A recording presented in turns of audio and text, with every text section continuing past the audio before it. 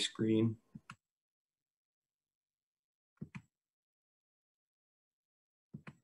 Okay, can we see this, Sergey? Is it this in the laser pointer? It's good? Okay. Yes, laser pointer is good. So we see the screen, all good. Yes. Okay, perfect. Okay. So the talk that I'm going to give today is work that I've done for the past 10 years on the Mississippi River, specifically the lowermost Mississippi River. And it's been a study to try to combine hydrodynamics and sediment transport measurements to inform and validate numerical modeling efforts to better understand about the timing and magnitude of sediment flux within the lowermost Mississippi River. So the portion of the river that is connected to its downstream delta in the Gulf of Mexico.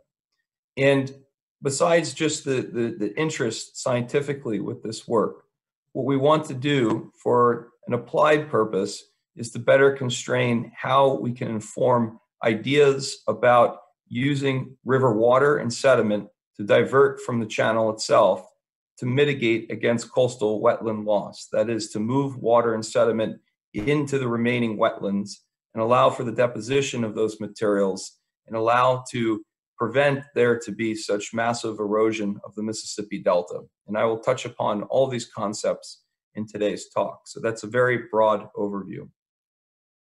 So generally speaking, in a very broad sense, why do we care about research on large river sedimentology and deltaic geomorphology? The first is that river deltas are incredibly dynamic systems. River deltas build and destroy hundreds of square kilometers of land per century, and they have vertical movement rates, for example, subsidence or deposition, that rival any region on Earth's surface, and that includes tectonically active regions where we might expect there to be significant mountain building. While mountains build vertically and shed or denude, river deltas also build vertically in terms of their deposition, and they subside with subsidence rates that are higher than most other locations on Earth's surface. They're geologically important. Studies of modern fluvial deltaic systems provide insights for interpreting ancient depositional systems through their stratigraphy. For example, through the stratigraphic lens, we can ask questions about how Earth's climate and its surface systems like rivers and deltas responded to large climate excursions or perturbations in Earth's history. So we can use insights of studies from modern systems to better inform our stratigraphic interpretations of ancient delta systems. Finally, as I've mentioned already, they're societally relevant. 60%, some 60% of the world's population lives in coastal delta settings. And so there's a strong need to connect sediment transport to land building in order to elucidate how deltas will respond to climate change. In fact, this is the engineering challenge that I would say that our community has for the next century, to better understand how we can engineer to protect deltas from subsiding and drowning due to climate change. So a little bit more regionally speaking, the work I'm going to speak to you about today is from the lowermost Mississippi River. And as I've already alluded to, there's a strong need to prevent land loss in the Mississippi Delta. This can be captured based on the satellite picture that you see on the left, which shows the Mississippi River moving into the northern Gulf of Mexico. In the 20th century alone, we lost over 5,000 square kilometers of land. Basically what that is deltaic land that's been converted to open water due to a lack of sediment supply and accelerated subsidence of this low-lying landscape. Some predictions have the Mississippi Delta losing up to 13,500 additional square kilometers of land with just 1 meter rise of relative sea level, which is expected by the end of the 21st century. So we can see what that picture might look like here for the fate of the Mississippi River Delta if actions aren't taken to better constrain and divert water and sediment as a resource to help mitigate against this land loss. This outcome would be catastrophic to the United States as well as to the world. For example, the Port of Louisiana, which essentially is here in this region of the Mississippi Delta, is the largest shipping port in the Western Hemisphere by volume of materials traded. 45% of all wetlands in the lower 48 states of the United States reside in Louisiana. It's an extremely important energy sector for the United States economy. There's big oil and gas exploration on the Delta, as well as petrochemical refining. And this is actually home to a unique and eclectic culture of people that have settled this area for many centuries. And indeed, if we look at rivers and deltas in particular around the world, what we find is that they are home to some of the oldest civilizations. So protecting these areas is of critical importance to protecting our cultural legacies around the world. So what we know about engineered diversions of water and sediment is that they really require to tap into the sand load of these large rivers. You may ask, why do we focus our attention on sand when sand may comprise only 10 to 15% of the total sediment load of the river? So it's small compared to the mud that's moving through. Well, in order to use sediment to build wetlands and buffer against wetland loss, sand is necessary insofar that it provides up to 70% of burgeoning or juvenile or young delta sediment volume. Sand essentially deposits and creates a stable substrate upon which colonization of vegetation can take hold. And the colonization of that vegetation further baffles or reduces flow velocity over top of the deposit and allows for enhanced or accelerated deposition of other materials, including mud. So we focus our attention much on sand and understanding its transport through river systems to better constrain how we can divert that sand, make a deposit, and allow that deposit to feed to other deposit as well. Again, we're going to focus our attention to the Mississippi River drainage basin, just taking a step back to provide you with an overview of what it looks like. This is it outlined in white here for the lower 48 states of the United States. You can see it extends up into portions of Canada here, north of the border. It covers 12% of all North America and is the third largest drainage basin in the world. In terms of water and sediment discharge, the Mississippi River ranks 7th largest in the world. I'll focus your attention on this red box. This is the region of the lowermost Mississippi River where many of the science studies that I present to you today were collected from.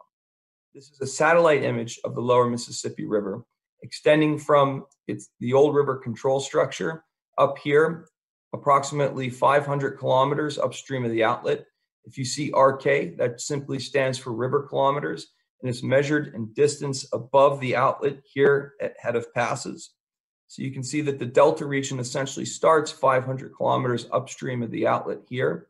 We can progress to the south and southeast down the main stem Mississippi River.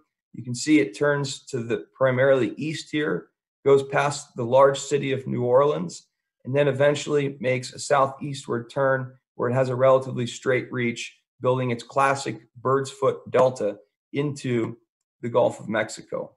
In this entire region that you see here is part of the Holocene-aged Mississippi Delta deposit. So just a little bit of background on what it is that we actually do to make the measurements that I'm going to show you for the rest of this talk.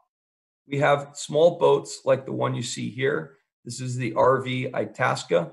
It's approximately 8 meters in length. You can see it has a forward dry cabin here. We have all kinds of instrumentation that are put on this boat, the most important of which is a multi-beam sonar system. It's a high-resolution bathymetric measuring device. It's actually located right here. When we put it into the water, the multi-beam simply lowers on this pole. As this pole rises up, the multi-beam system lowers into the water. We also have a side scan sonar to delineate various sediment compositions on the channel bed. We have a chirp seismic system that allows us to penetrate into the subsurface to understand the underlying strata of the deposits on the bed. We have direct sampling methods by which we can grab sand and sediment off of the channel bed, as well as take gravity or vibrocores. We can directly sample the water column using a device that's lowered to targeted depths in the water column. And what we do is we essentially look at what the concentration and grain size distribution of sediments in suspension are. And we can measure water column velocity using an ADCP device. And the ADCP for this particular survey boat is mounted on the bow right here. So you can see essentially within this 8-meter boat, we have contained many devices that we can use to sample the river itself. So To give you a sense of what multi-beam data or the bathymetry of the Mississippi River looks like, I've included this slide here, which shows channel morphology near the city of New Orleans for two distinct discharge conditions. The first is a low discharge condition at 6,500 cubic meters per second. You can see here. So this may seem like a big number for those of you that perhaps are familiar with smaller river systems. For the Mississippi, however, this is a relatively low discharge case. For high discharge case, to 35,000 cubic meters per second, what you can see is that for the same reach of river here, we have a whole scale or complete change in the bed morphology. So here, during the low discharge case, we have small dunes that are about less than 1 meter in height, maybe half a meter to 1 meter in height, and in wavelength are 20 to 30 meters. In flood discharge conditions, what we do is trade out numerous small dunes for few but very large dunes. And these dunes have wavelengths on the order of 1 to 200 meters and heights on the order of up to 10 meters. Now, what I'll do is draw your attention to the bend segment of this particular reach of river that we surveyed. In both conditions, in both cases, you can see there's seemingly this point where the dunes disappear right here. And for this case, during low discharge, it exists right here. And within the deep bend section of this river, what you find is a channel bed that's completely devoid of sand and indeed dunes themselves. So what this says is that the translation of the sand moving through this part of the river must occur by way of both migration of these dunes as they slowly but surely push their way downstream, as well as suspension of the material. What we're hypothesizing here is that this cutoff right here is due to some limit by which the dunes can no longer remain stable, and the sand must be suspended and carried through this bend segment as a part of suspended load transport. So we have two different modes of transport of the sand, by both bed forms and suspension. And we're going to look in greater detail about how this occurs throughout the rest of this talk. But what I'd like to do now is take a step back and show you how divergent these optics are, or these views of the Mississippi are, compared to how we traditionally view lowland river systems as understood by geomorphology community from the past several decades. So for example, there's classic studies by Saucier and Walker from the 1980s and 1990s that show that large lowland fluvial systems such as the Mississippi River are essentially built out of their own alluvial sandy material, and that the channel bed should be comprised almost entirely of sand.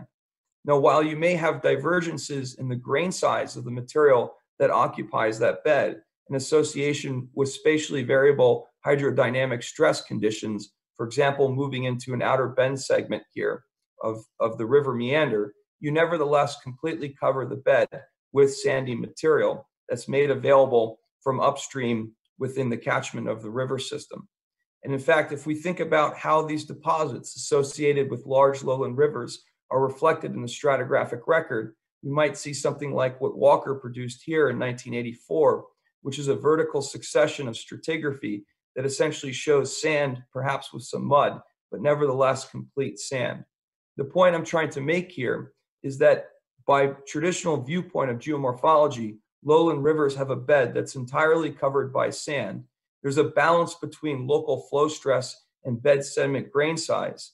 And the uniqueness of the lower Mississippi River, as I showed to you in the previous slide, is that we have some sort of composition of eroding substratum in limited alluvial cover, or the traditional sand that we'd expect to find in a river system. So just to emphasize that point a little bit more, I've included here some additional multi-beam survey images that show what the composition of the bed looks like. This particular segment of the river comes adjacent to the French Quarter in the city of New Orleans. The direction of flow is from the bottom to the top before it makes a right-hand turn here. And what I've done is outline the limit of alluvial sand cover based on this black dashed line here. And as we move into this deep segment, what we find is eroding channel bed substrate in the deep section of this bend right here, up to 70 meters deep, but no alluvial cover. So what we see is that in this relatively tight bend segment, there's absolutely no sand to speak of bank to bank across this particular part of the river. it's a little bit different in what I call subtle bend sections of the river, where instead of having a sharp bend, we have a bend nevertheless, but we still have a mixture of alluvial cover with eroding substratum. This comes from a different segment of the Mississippi River, a little bit upstream from the section that I just showed you, where here flow is moving from left to right, as you can see with this arrow here. And what we have is a composition of an alluvial sandbar, a point bar here, and channel bottom substrate exposed underneath the thalweg of this particular part of the river. So what we have then is a composition of both sand and substrate exposed in these subtle bend segments.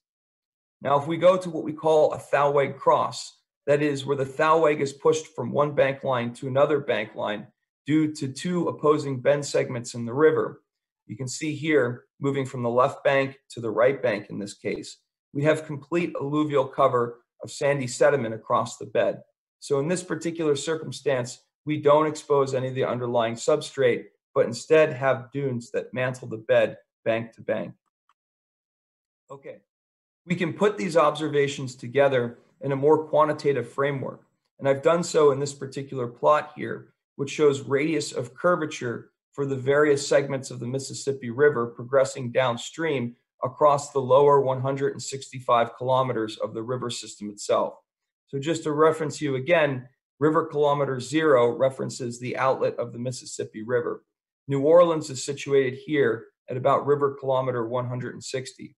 And what we find is that as our radius of curvature decreases, as you can see these different segments moving down here, we find that they are actually typified by channel bed substrate exposed bank to bank. Whereas if we have a bend segment, but it doesn't have a significantly high radius of curvature, as shown by these, indicated by these triangles here, what we find is a channel bed with a mixture of substrate and alluvial cover. And in fact, where we have straight reach segments with a thalweg cross, as I showed you in the previous slide, what we find here are dunes that are mantled on the bed bank to bank. So we can actually quantify what the distribution is of the various cover of the Mississippi River, specifically its substrate versus the sandy bed forms. We can also use a plot to demonstrate that we can actually calculate, based on radius of curvature and channel depth, what the composition of the channel bed would look like. So a lower radius of curvature and a deeper bed itself actually produces these very tight bend segments without any sediment composition, without any sandy sediment composition on the channel bed. Whereas if we lower the depth and increase radius of curvature, we can have bend segments that have a mixture, and eventually we can go into segments of the thalweg cross that are relatively shallow with a high radius of curvature that show here we have complete alluvial coverage. This is a powerful tool because it allows us to use river planform alone to evaluate both flow depth and the composition of the sediment on the channel bed of the Mississippi River. I would just like to make one comment about the erosion of the substrate of the Mississippi River. We can go through in detail and document the morphology of these erosional features, as I've shown you in these multi-beam snapshots here. And we can measure their aspect ratios, specifically their width versus their length. And if we look, for example, at flute length or flute amplitude versus flute width, what we find for the Mississippi River, as plotted here in these two particular data plots here, is that they fall directly on a nice one-to-one line that was produced by erosional flutes that we find in experiments by a seminal study by J.R.L. Allen in 1971. So in fact, we see that the eroding substrate of the Mississippi River, as you can see here, at least the amplitude and length of these particular erosional features nicely matches those that are traditionally assigned to bedrock channels itself, that, as I mentioned, J.R.L. Allen showed in 1971. So essentially, these erosional features geometrically match the sorts of flutes and potholes that we observe in upland bedrock streams and flume experiments. So what we find for the lowermost Mississippi River is that its channel is entrenched into and confined by steep sidewall substratum. The channel bed is comprised of a patchwork of relatively thin sand deposits and eroding substratum. and the sidewall and channel bottom substratum effectively lock the channel planform in place. In essence, this substratum behaves as a surrogate bedrock for the Mississippi River. And if we look at the distribution of sand versus this substratum here for large portions of the Mississippi River, what we find is that the lower Mississippi River can actually be qualified as a mixed bedrock alluvial river based on the fact that it's essentially eroding into this ancient substratum. This raises a key question. Why, in one of the world's largest river basins, do we seemingly have a lack of sand to cover the entire channel bed of the Mississippi River? So the question then is, why is sand cover so spatially limited in the lowermost Mississippi River? And I'll give you a hint. Bedload flux is not enough to account for this observation, because bedload flux alone is sufficient to cover the bed with 2 to 5 centimeters of sand per year. So over years or decades or even centuries, one should expect there to be plenty of bedload sediment flux to cover the channel bed with sediment. What I'll suggest is that it's related to the style of sediment transport, its timing and magnitude. And to give you a sense of what I mean by that, what I've done here is plotted sediment transport as measured by way of bedform flux versus water discharge on the y-axis here. You can see a regression line fit to the measurements that are shown as these blue triangles that you see here. And what we find, as shown in this log scale on the y-axis, is that there's a 100-fold increase in bedload flux for the Mississippi River for only a 5 to 6-fold increase in water discharge. So this is remarkable, right? What this shows is that sediment flux increases by 2 orders of magnitude, a factor of 100, for simply just a 4 to 5-fold increase in water discharge. To give you a sense of how divergent this change in sediment flux is for the lower Mississippi River, what I'd like to do is show you the measured bed material discharge for 2 very small tributary systems in the broader Mississippi River catchment, the North Loop River and the Niobrara River here, which have water discharges significantly smaller than the Mississippi River. But what we find during low discharge for the Mississippi River, at least in terms of bed material transport, are comparable numbers in terms of volume per unit time. Whereas the water discharge might be 1,000 times higher than what we find for the lower Mississippi River. Nevertheless, the bed material fluxes are quite similar. Whereas if we go to a high discharge case for the Mississippi River, so for example, from 6,000 cubic meters to 34,000 cubic meters, what we find is approximately 100-fold increase in sediment discharge, as I showed you from the previous slide. So this motivates 2 questions that we're going to talk about in the ensuing portions of this talk. Why does sediment transport in the Mississippi River vary by 2 orders of magnitude in time? And can we link this transport variability to a mixed bedrock alluvial channel? And for that, to answer those questions, we're going to go out and collect detailed measurements of water flow and sediment flux within the lower Mississippi River. We're going to use targeted field studies to measure local sand transport variability and characterize the time change of the bed flow stress. The data sets we're going to acquire are bedload transport rates, suspended bed sediment concentration, and water velocity profiles over 2 water discharge conditions, January and April of 2008, where we have a moderate discharge in January of 11,000 cubic meters per second and a flood discharge in April of 38,000 cubic meters per second. The reach that we're going to be working in is down here called the Empire Reach, just downstream of the city of New Orleans. And here's a picture of our boat, the research vessel Itasca, and myself and a colleague here deploying a water sampler into the river itself. Okay, the point that we're trying to get after with these detailed measurements is to use these field data with physical models to evaluate how boundary stress changes in the lower Mississippi River. To give you a sense of the basic relationships that we're going to be dealing with, we're going to relate boundary stress, tau B here, with its classic depth slope product, which looks at the density of the fluid times gravity acceleration times depth times slope of the system itself here. We can also relate boundary stress to the shear velocity through its square times the density of the fluid. The shear velocity in turn can be related to the mean flow velocity, as shown in this relationship here, times some sort of friction coefficient. Another important factor that we're going to look at is the skin friction shear stress, shown as this tau sub SF here, which is related to the boundary stress, as we showed in these two relationships here, minus the stress that's extracted from the flow due to form drag. Now, form drag in rivers traditionally consists of bars and dune forms, which essentially exert friction on the flow and therefore create form drag. In essence, you're extracting from the boundary stress some portion of the stress that is consumed in form drag, and whatever's left behind, the skin friction stress, is what's made available to move sediment. So first thing we're going to do is look at bed load sediment transport in the lower Mississippi River.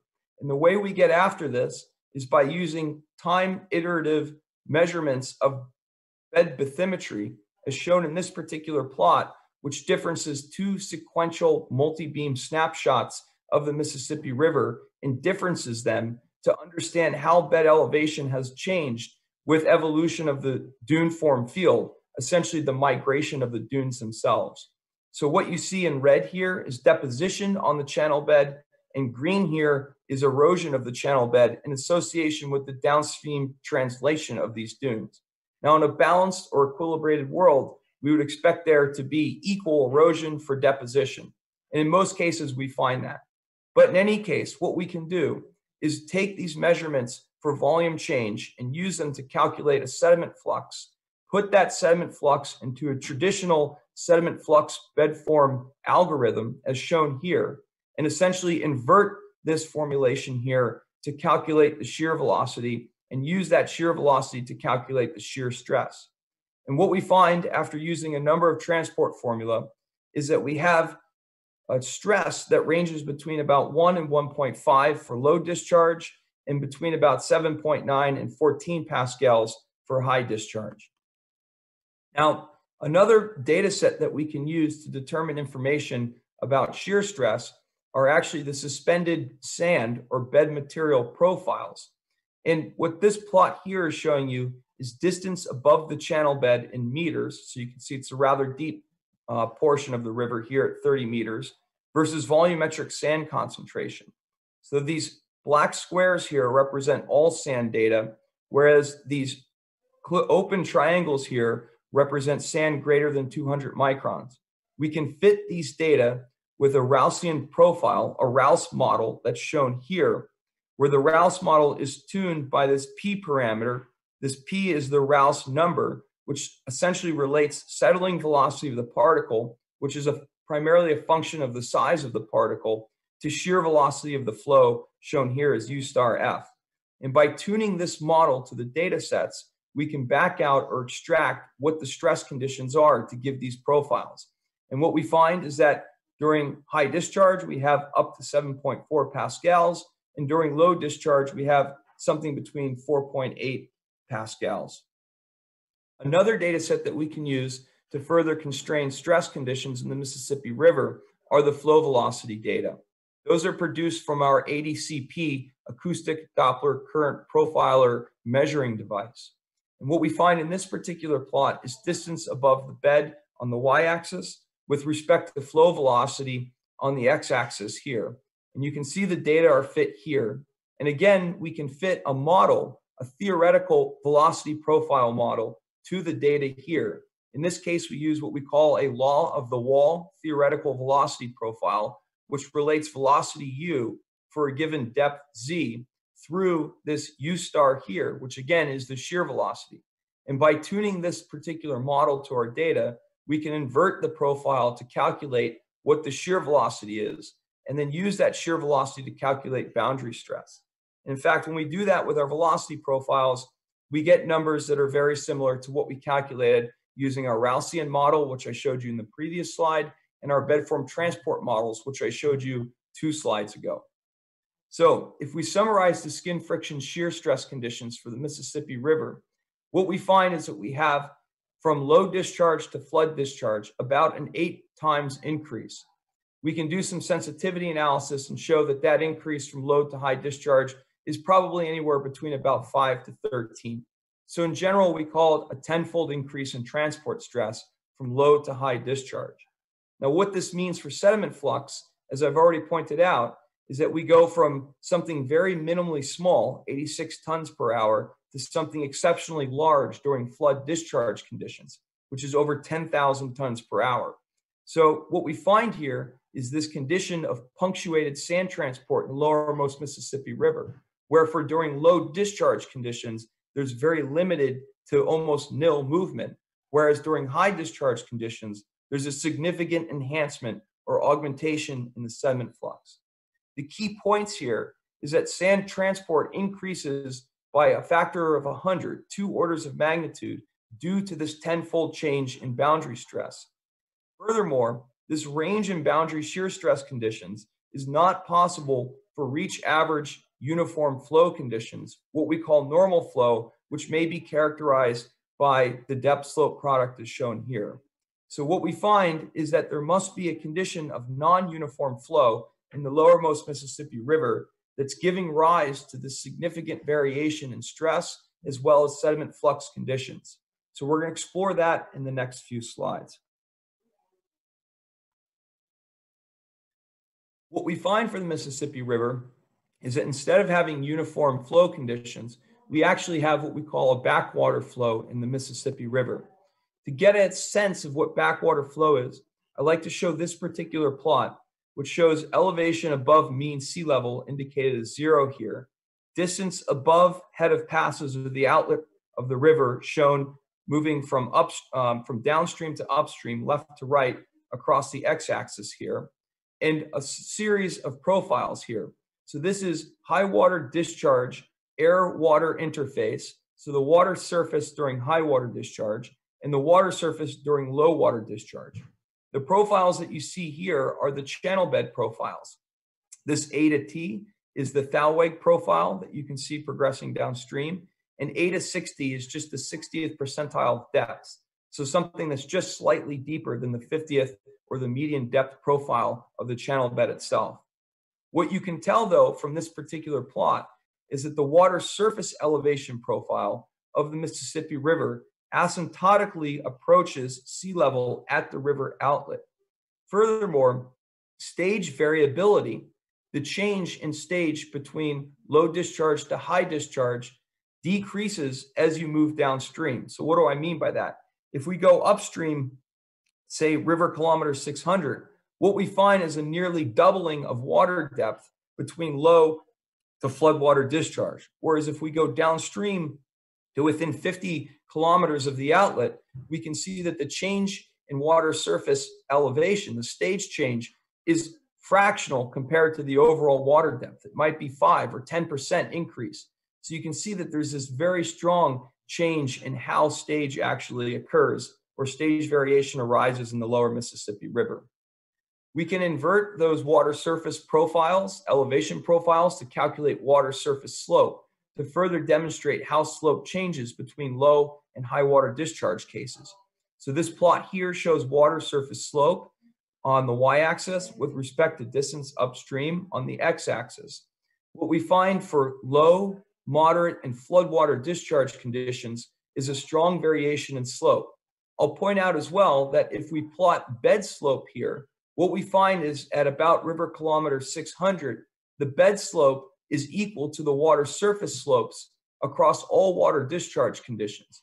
This is a case of uniform flow condition, where in fact the bed slope sets the water surface slope, which does not deviate even as a function of water discharge. Whereas if we progress downstream, what we see is a departure of bed slope and water surface slope, and moreover, a significant change in water surface slope progressively going downstream between low to moderate to floodwater discharge.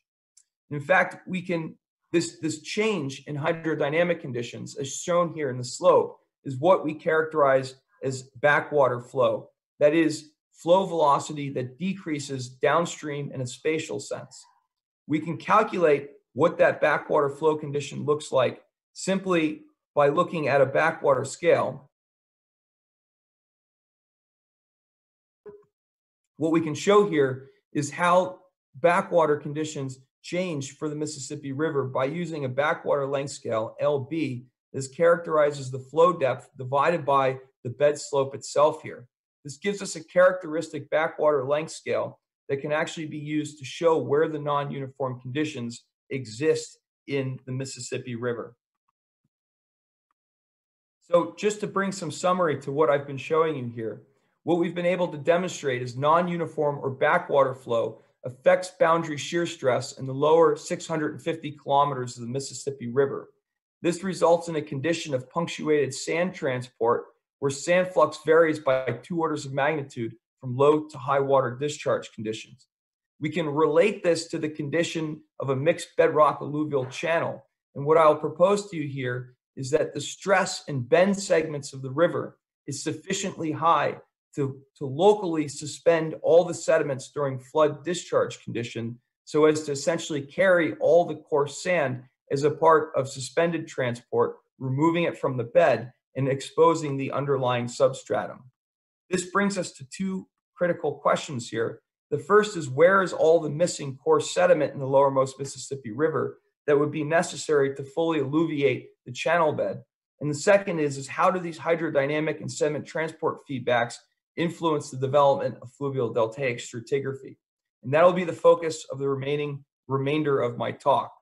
Now, what I'd like to do here is show you the outcome of some models that we've used to address the first question, which is specifically, where does the coarse sediment actually exist in the lower Mississippi River?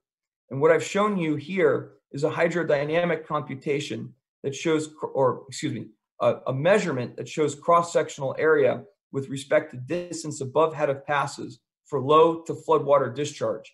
And what we can do is use these data to produce a hydrodynamic computation for what water flow velocity should look like in the lower reaches of the Mississippi River between low, moderate, and floodwater discharge conditions, as shown in this plot here. So what we see is this non-uniform flow condition that exists during low discharge, where water velocity decreases as we progress downstream. And as we're already aware of, this lowers the sediment transport capacity and limits the amount of sediment flux that's measurable in the Mississippi River. Whereas during floodwater discharge, you can see that we have relatively consistent or uniform water flow velocity that allows for augmented sediment flux in the river system. We can use these hydrodynamic computations for velocity and input them into a bed material transport model and calculate how sediment transport should vary from low to floodwater discharge conditions from the head of passes, the river outlet, upstream to where we have uniform flow conditions. And what we can see here is that during low water discharge, we significantly decrease our sediment flux progressing through this non-uniform or backwater flow region. Whereas during high water discharge, because we have significant stress, we can actually maintain sufficiently high velocity and therefore sediment transport throughout the lower reaches of the Mississippi River here. So what we can do is take those data that show sediment transport variations over time and space and use them to make predictions about how the bed elevation would change. This is specifically through what we call an Exner model, which shows the time deviation of bed elevation, where eta is elevation and dt here is just change in time, as a consequence of spatial divergences and sediment flux, which are shown as dqs dx here. So if we take the computed sediment transport over time and space that I showed you in the previous slide and use that information to calculate bed elevation change, we produce the plot that we see here on the left, which shows predicted annual change in bed elevation with respect to distance upstream of the outlet at head of passes. So if it were to be an equilibrium condition where we have nil deposition or erosion, it would be 0 here. Whereas in areas where we actually have positive calculations, we show deposition. In areas where we have negative calculations, we show erosion. And I'd like to point out that this portion where the model predicts erosion coincides with where we made observations that show limited sandy alluvial cover and the bedrock, the exposure of the underlying bedrock substratum for the Mississippi River. So in fact, this model is corroborated by our observations that indicate that there is a limit on sediment cover on the bed. Furthermore, this model predicts between river kilometer 300 to 600 that we should have a big wedge of sediment deposit here. So we have aggradation where we have this normal flow to backwater transition. So I'd like to pose a question of what the morphological consequences are long-term for this point or this region of aggradation associated with this transition from normal flow to backwater flow or from uniform to non-uniform flow. To give you a sense of what that looks like from a planform perspective, here's a map of the state of Louisiana. The Mississippi Delta, again, is shown here. And river kilometer 300 or so upstream to 600 is shown in this yellow box here. So this is, in fact, is the region where we'd expect there to be aggradation associated with this non-uniform flow condition. And what we find is for that particular part of the river is a number of Holocene avulsions. So we've had 5 to 7 significant Holocene avulsion points for the Mississippi River. It is where avulsion is where the river catastrophically changes course and moves to a new channel and starts building a new lobe on the delta system overall. And what we find for that region of predicted channel bed aggradation is the nodal point for many avulsions that have occurred over the Holocene.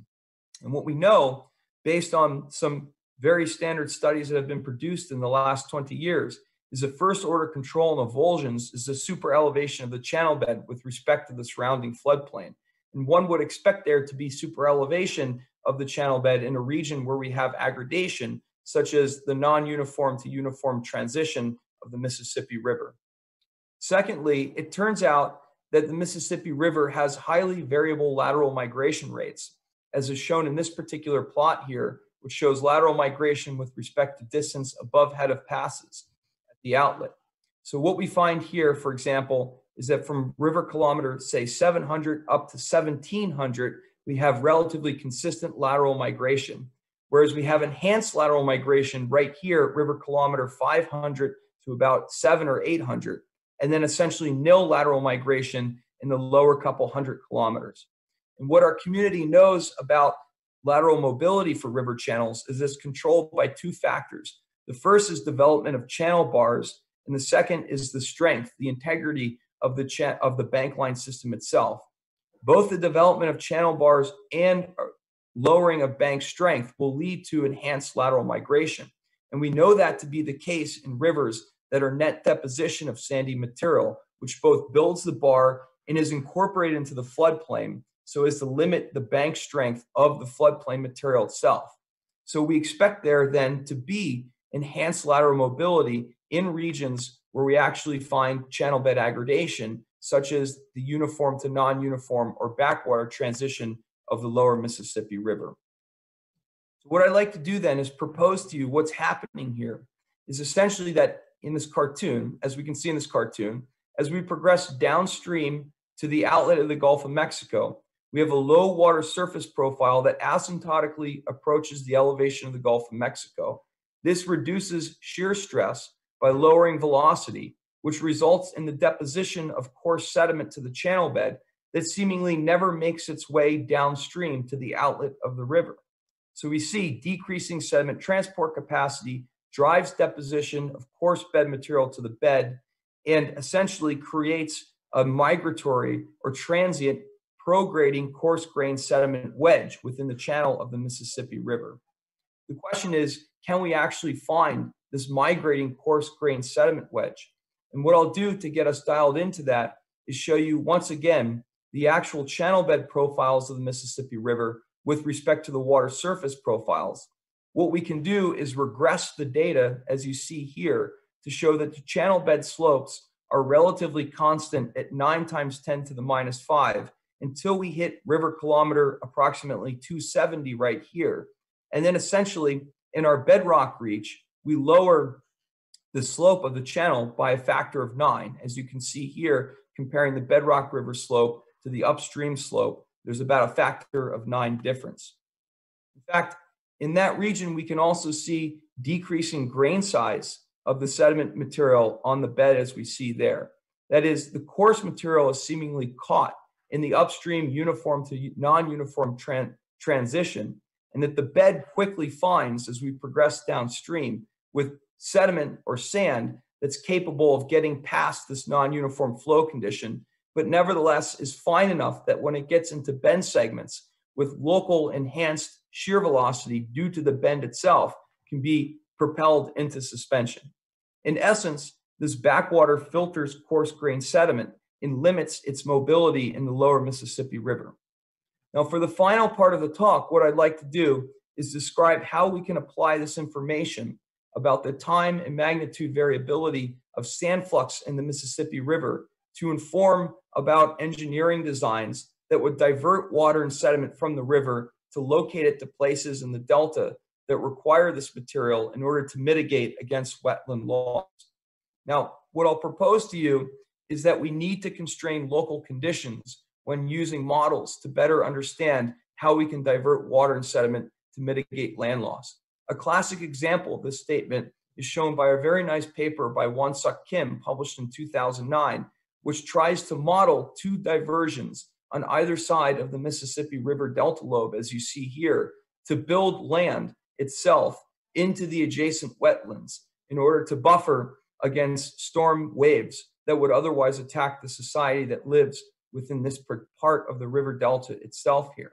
So we need local conditions. We need constraints on the local conditions of timing and magnitude of sand movement in order to better constrain the engineering design of these particular diversions. So what I'm going to show you is a study that we proposed for what we call the Bonnie Carey Spillway, which is located right where this yellow box is, just about 100 kilometers upstream of the city of New Orleans. Now, to give you a sense of background for what this spillway actually is, it's a part of the river where the levee can be removed to allow for floodwater to evacuate across the landscape before entering Lake Pontchartrain. The idea behind the spillway structure is to prevent there to be high stages downstream at the city of New Orleans that would threaten the levees on the city of New Orleans. So the idea is to create a removable levee, a spillway structure that evacuates water from the river and flows into Lake Pontchartrain. And what we had the opportunity to do was go study the spillway structure when it was opened during an enormous flood in the year of 2011. This happened to be the largest flood on record since the Great Flood of 1927. It was a 3-month-long flood, and it necessitated opening this emergency spillway structure here in order to evacuate water from the river. Now, just to give you a little bit of close-up for what the spillway actually looks like, this is the Mississippi River, as you can see here, color-coded with its depth as it flows past the spillway structure that you see here. The red here are guide levees that allow for water to flow out of the river across the landscape and enter into Lake Pontchartrain, which exists right here. We can look at cross-sectional profiles from A to A prime and B to B prime to get a better sense for how the spillway operates. That's shown in these blue and red lines here, respectively. What we find is the main portion of the channel exists here. At low water discharge conditions, the elevation or the stage itself here is contained within this entire portion of the channel. But during flood flows, we actually elevate that stage and allow that stage to flood back across the forebay, which is shown in red and orange here, and essentially buttress up against the spillway. Now, it's this spillway here that is the removable levee. We can get a sense for what that looks like in this particular photograph that I show in the lower left column here, which essentially shows me standing next to these spillway structures, these wood boards that can be removed by a crane that operates on top of a railroad track that exists above here. And what you can do is allow water to flow out of these particular areas. A photograph here is taken from an airplane by myself during an opening in 2011 and essentially shows how the forebay or the region adjacent to these removable levees is opened, allowing water to spill into the spillway and flow across into Lake Pontchartrain itself here. I should point out this can remove a significant volume of water, something like 6,000 cubic meters per second, which is a tremendous amount of water just overall. But compared to the flood discharge of the Mississippi, might represent 10 to 20% of the total water coming downstream. Now, What we had the opportunity to do in our study of the 2011 opening was to wait for the flood wave to rescind, for the water to dry out in the spillway, and go out and collect aerial images of the spillway itself. So to give you a point of reference here, this is the Mississippi River. It flows from right to left across your screen here. This is the spillway structure right here. So that's the removable levee. And what you find here are significant sand deposits associated with the removal of sediment-laden water from the river into the spillway structure, as you see here. In fact, these sand deposits are worked up into trains of dunes, as you can see here. And in fact, they're quite large in size. For example, here's a field assistant standing in the crest of in the trough of one of these dunes with its crest back up around him. And to give you a sense of size, he's about 2 meters in height. So you can see that these dunes that are being built by the sand leaving the river into the spillway are quite large. Now, interestingly enough, if we looked at the sample size, the grain size of the sand that's making its way out of the river and depositing in the spillway, what we find is that it's essentially equivalent to the river sand that we find in the channel bed adjacent to the spillway. In essence, what we have is a perfect matching between the sand that's in the river channel and the sand that's depositing in the spillway. And one could expect this, right? That the source of sand is the same and therefore their grain sizes match. And in fact, that's what we find. What we did is go through and actually calculate the spatial distribution of all the sand within the spillway and its measured thickness to calculate what the total volume of sand is that was deposited in the spillway, namely multiplying its total area times its depth in order to get the measured volume of sand. And we come up with a number during the 2011 event of about 4.9 million cubic meters of sand. What we're going to do is compare that measurement of sand to a calculation of how much sand we should expect to deposit in the spillway just based on the concentration and volume of water and sand evacuating the spillway.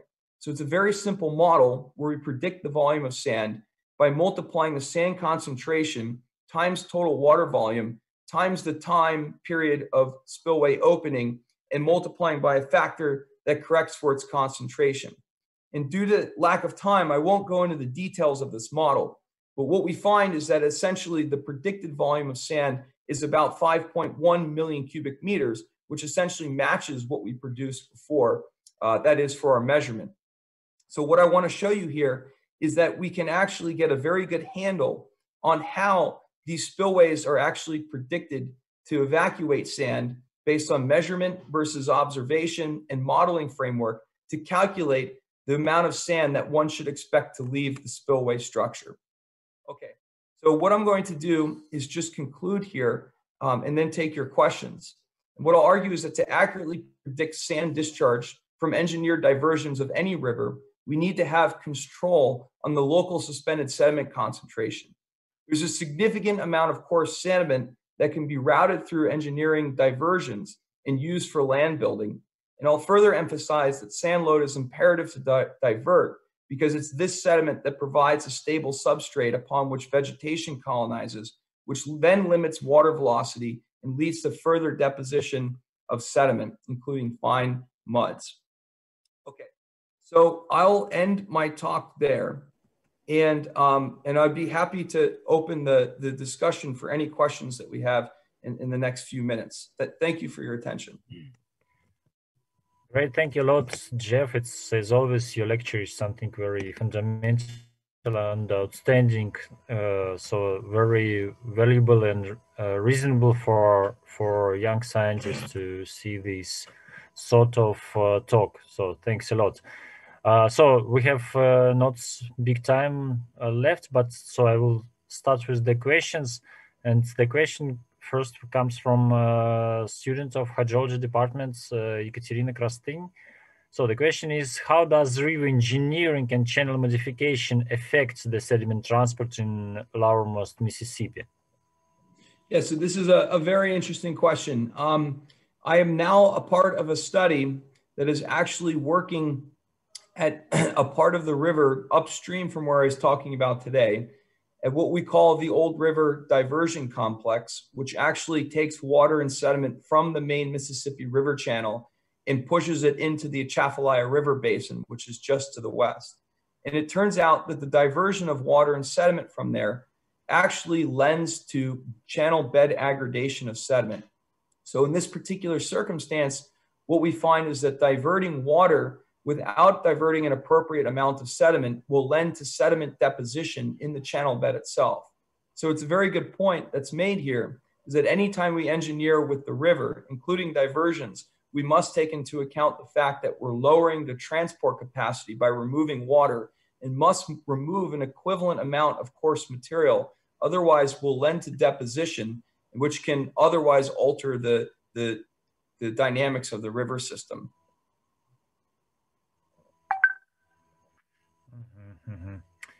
Okay, so then the another question is from the Plymouth University, from the recent geography graduate Lewis Hill. So the question is, the idea of backwater being a filter of coarse sediments is very interesting. Does this directly influence rate of fine sediment transport? Oh, that's a very good question. I've never actually thought about that question. I don't know. My intuition says perhaps no, but it would be a very interesting modeling exercise to see about how we would expect the rate of fine-grained sediment to change as a function of removing the coarse sediment from the sediment load. So that's a very good idea. I've never heard of anyone pursuing this problem before, but I think there's some simple model calculations we might be able to get at an answer.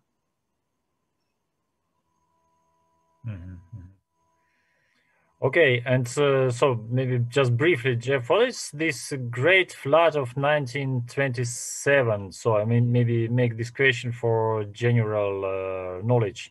Compared to 2011, how they differed? What was about magnitude? What was larger? Right. So so it's an interesting question. The 1927 flood was actually larger in terms of water volume. However, the stages throughout the Mississippi River were larger during 2011. And this has to do with the fact that there was in the intervening 80 or 90 years, there was deposition of bed material sediment on the channel bed, which in essence was occupying part of the bed, enhanced or elevated the stages for the river discharge. So higher stages for 2011, but slightly lower water than 1927. Okay, it's interesting. It's sometimes we have in Russia the magnitudes of the floods which were in the beginning of the century now is not even possible in this south region to imagine, because the winters are disappeared, and that's what we have in 1917, for example, like the large flood in this area